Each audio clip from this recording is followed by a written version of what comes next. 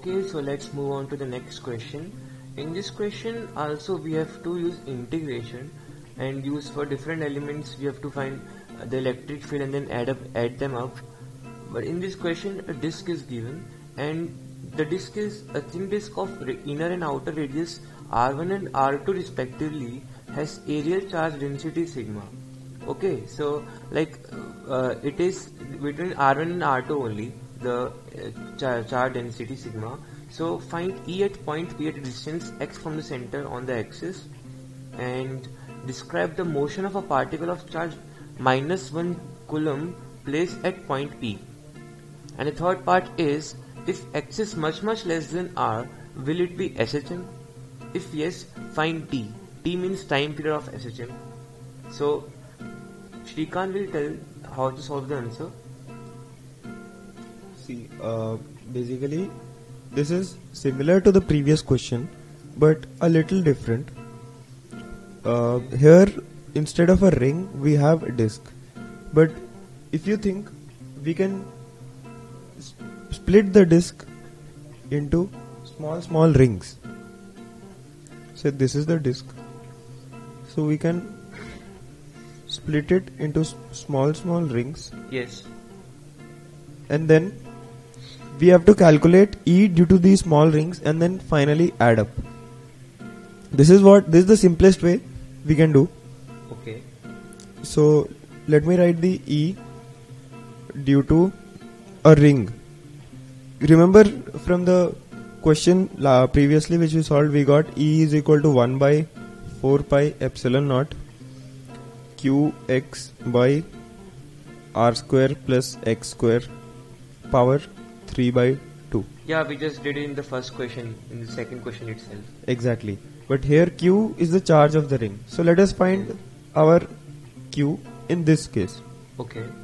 So for finding out Q, let us take the ring at a distance of r. Okay. Of outer radius r plus dr. So what will be the volume of the disk? Volume of the small ring? It will be equal to sigma into 2 pi into r plus dr square minus r square. So from this, okay, if you for the area of that small ring. Okay. So if you solve this, you will get it is equal to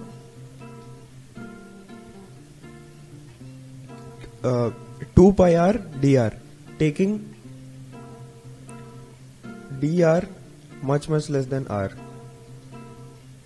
We will get this formula for the volume.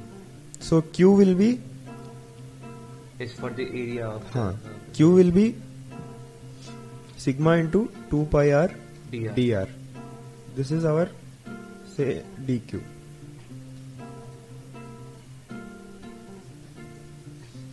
So using this, if we write our small de, which is of course directed along this direction using symmetry, it will be equal to k into sigma 2 pi r dr x by r square plus x square 3 by 2.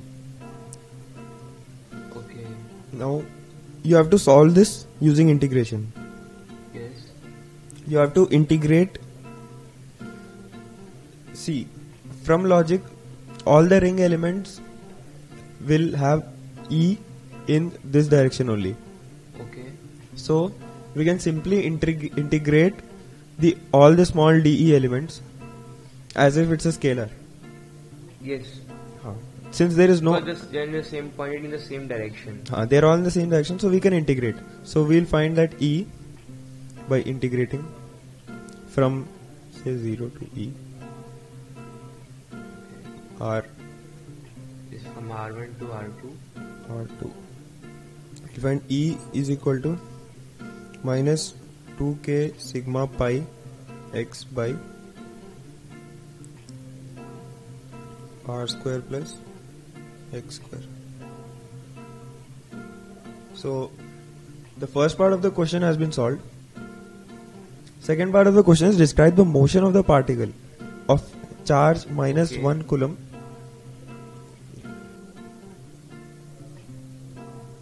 Oh, I'm sorry, I forgot to put the limits for this equation.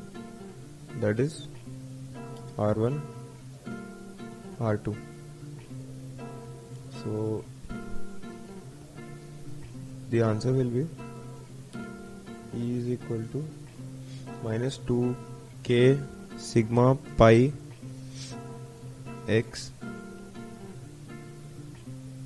1 by R1 square plus x square under root R2 minus 1 by R1 square plus x square under root. So this is the answer for first part. Okay. The second part says describe the motion of the particle of charge minus 1 coulomb placed at P. So this is point P. So since we have assumed that since it has been given that lambda is greater than 0, sigma is greater than 0. Yes. So a charge of minus 1 coulomb will be attracted towards the center. So it will tend to travel towards the center, and once it reaches the center, it won't feel any force. Okay. It will continue moving, and again as it moves, it will feel a force in this direction. Yes. So it will be an oscillatory motion. So will it be an SHM? Let us find out if it's an SHM under the condition that x is much less than r. So if x is much less than r, then we can neglect x square from this and this. Okay. So this equation becomes minus 2k sigma pi x 1 by r2 minus 1 by r1. Yes. Exactly. Now if you see electric field E is proportional to x, the distance, which implies force is proportional to X. So whenever force is directly proportional to negative, see we have a negative sign also, of x, then the motion will be simple harmonic motion. Yes, when the force is directly proportional to minus x, the motion is simple harmonic. Yes, so in this case the motion will be simple harmonic. हाँ, तो चलिए time period पता करते हैं. Time period पता करने के लिए we will be using the formula a is equal to minus omega square x, and इससे हम लोग ओमेगा पता करेंगे और उसको लगाएंगे time period is equal to 2 pi by omega. Yes. तो यूजिंग दिस कैलकुलेट कर लिए, खुद ट्राई कर लीजिए. Time period will come out to be mass R1 R2 by 2k sigma pi R2 minus R1. Okay, so this is the value of the time period, which you can easily find out after we have find the value of electric field. So we'll just multiply it by the charge to get the force acting on the 1 coulomb charged body, and then we will find the time period. So Let's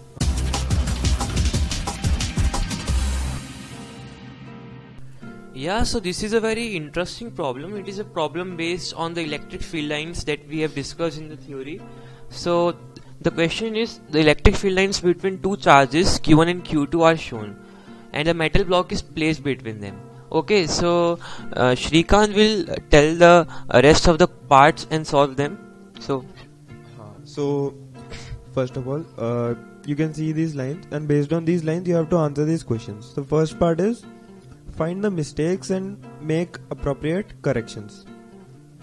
Okay, so let us analyze each line. Okay. So if you look at this line, it is originating from Q and it goes to Q2. Yes. If we assume that Q1 is positive and Q2 is negative, Yes. then there won't be any problem. Yes.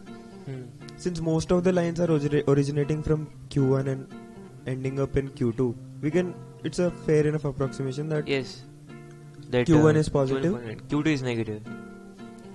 And okay, the next line, if we look at this line, there is a problem with this line, because if you look at this angle that this line is making, it is not equal to 90. Electric field lines should always be perpendicular to the surface. Surface of a metal. This is because in an equipotential surface there are no surfacial electric field components.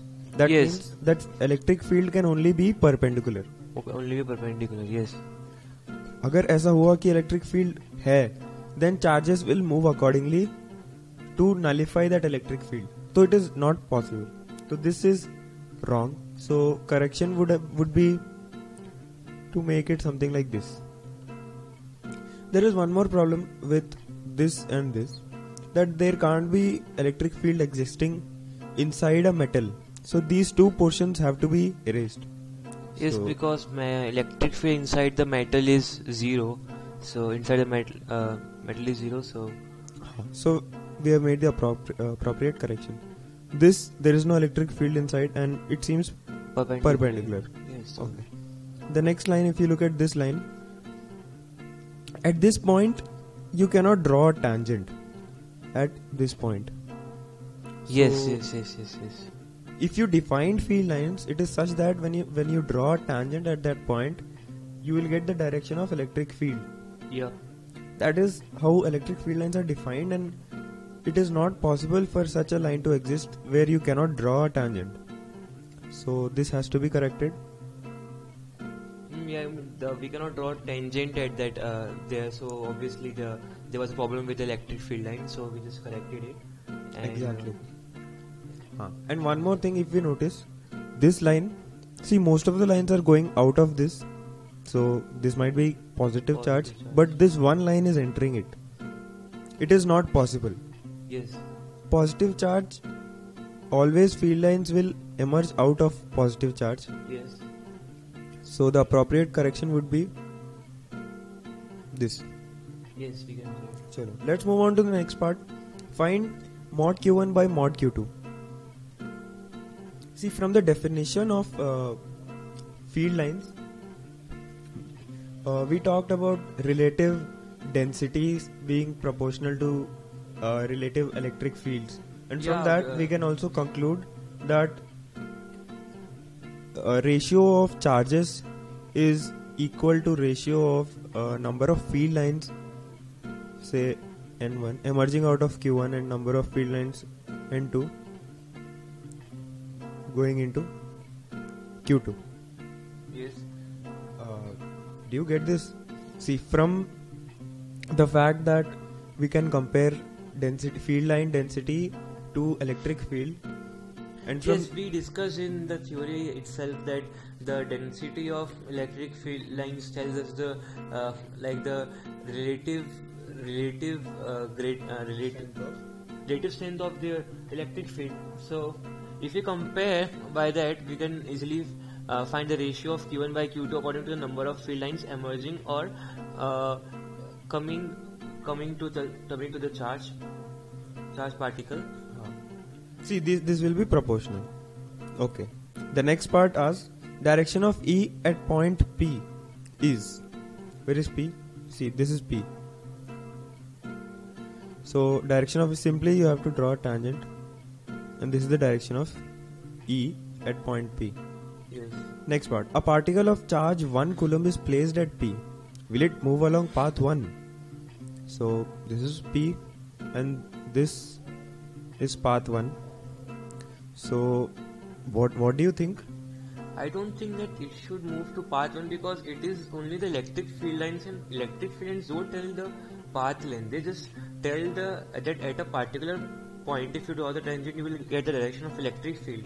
So even if you draw the tangent to the electric field, we can see from the direction of the electric field that it will not follow that path. It will go above that path, because the force is acting in that direction. So I don't think that you should follow the path 1. Exactly, very well said.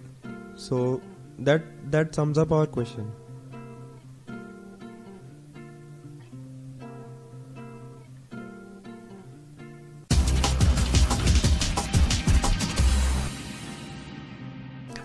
Okay, so the next question is based on the calculation of the potential energy, the electrostatic potential energy.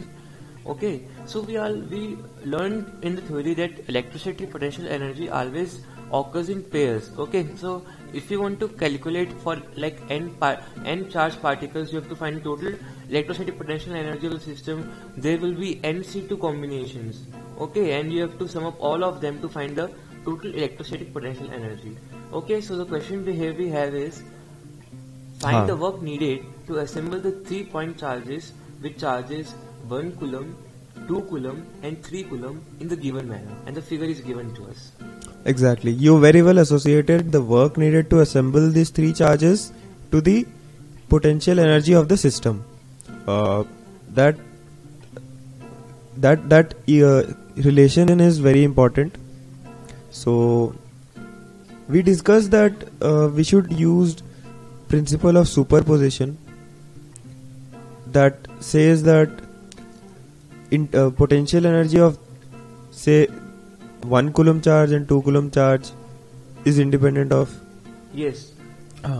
So what we'll do is we'll add all these individually, and that will give us the total electrostatic potential energy. Exactly. So it's very easy. So say it will be equal to summation of all, that would be 1 by 4 pi epsilon naught, just take it into common,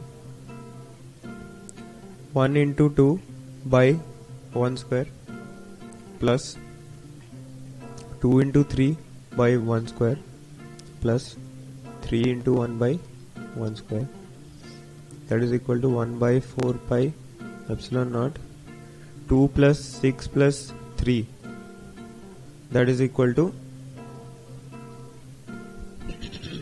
11. So 11. So answer is 11 by 4 pi epsilon naught. So if you look at this, we basically made 3 pairs. So if I give you a problem in which 4 charges are there or 5 charges are there, how many pairs should you make? Like you will also learn this formula in mathematics, that if like there are n things, you want to pick r things at a time, then there is a formula for NCR. So like we can choose any two particles and find the potential energy of that pair. So total number of pairs, that is what we have to calculate. So if there are four particles, number of pairs will be 4C2. If there are 5 particles, number of pairs will be 5C2. Exactly. That is what you are doing. You are taking n number of particles and selecting 2 particles at a time. So that pretty much sums up our question. And one thing is very important, that is the work. It is given. It is asked that we need to find the work needed to assemble, and it is nothing but the total electrostatic potential energy of the system. That according to the definition, work needed to assemble the system is nothing but the electrostatic potential energy of the system. Exactly. Always keep that in mind, and relation between work and potential energy are always important.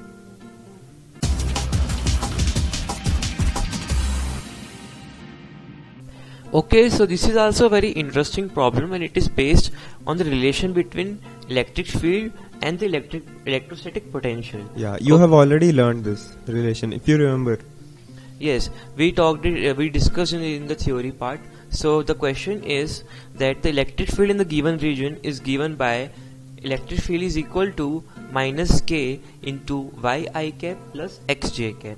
So what we got to find is, we got to find the electrostatic potential. Then in the second part, in which electrostatic potential is given, and using that we have to find the electrostatic field. Exactly. So if you remember the relation between them, you will find that the formula of V can be obtained using V is equal to minus integration of E bar dot dr. Yes. Where dr is equal to dx I cap plus dy j cap plus dz k cap. Okay. So that makes it equal to k yi cap plus x j cap dot dx I cap plus dy j cap plus dz k cap. Okay. So this is a simple dot product and the result would be k integration of dxy. How do we get xy, d of xy? Because after doing the dot product we will have y dx plus x dy. Exactly. Y dx plus x dy.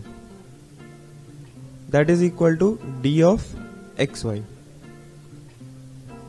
So once we get this, v is equal to k into xy plus constant. Why is this constant appearing? Like, apart from integration, its relevance is v cannot be defined until and unless we have set a datum or a reference point. We have given a reference, given a point, a particular potential. Yes, for example, in finding the electrostatic potential, we always choose we say that the potential we refer to infinity as v is equal as to a reference point, because at infinity, for example, for a point charge, the electrostatic potential is kq by r, but at infinity r is very high, so we can say that infinity electrostatic potential is 0. So that is the reference point, and that is the point respect to which we find the other potential of other points. Exactly. So we have to set a reference point, and since in this question no reference point was set, we will get a constant. So the next part of the question is electric potential V is given by V is equal to xy square plus 3zx. Find E. This is also another simple question. V is equal to xy square plus 3zx. So using Ex is equal to minus dou V by dou x, we get Ex is equal to minus y square plus 3z I cap. Yes. Ey is equal to 2xy j cap. Okay. Using dou V by dou y. Okay. And similarly we do it for the Ez also. Is equal to 3x k cap. Okay. It's a very simple question, and remember this formula, dr is equal to dx I cap plus dy j cap plus dz k cap. Yes, so that's how we have got to the answer to this problem. So this is a very easy problem based on the relation between electric field and electrostatic potential.